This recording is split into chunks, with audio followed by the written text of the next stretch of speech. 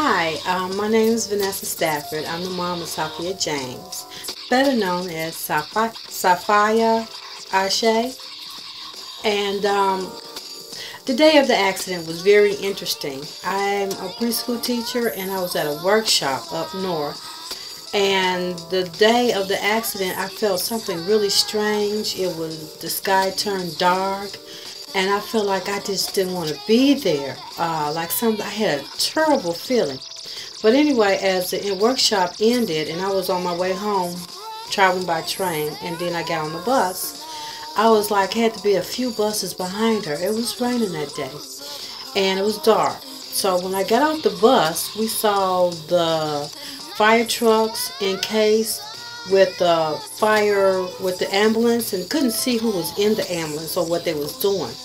So I told the lady, "Oh, an accident. I hope that person would be okay," not knowing it was my daughter who was hit by a car.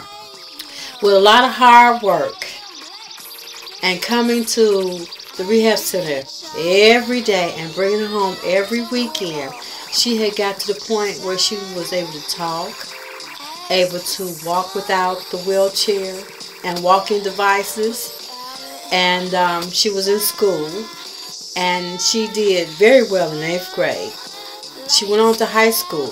She stayed there until she graduated from high school. But what I found out that she used writing as a healing method for herself, and she started reading her poetry, and I'm like, wow.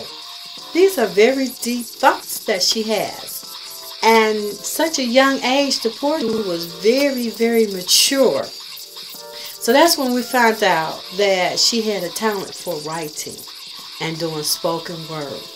And she utilized that talent to continue with her recovery and her healing.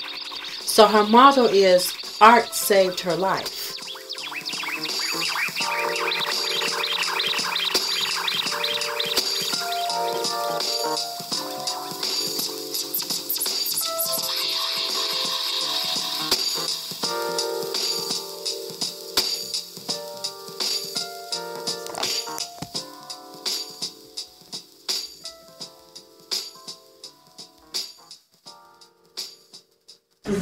I'm S'fya Eshe.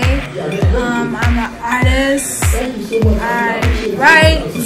I do spoken word, and right now I'm going to SAIC, which is the School of the Art in South Chicago, because I'm trying to further develop my skills.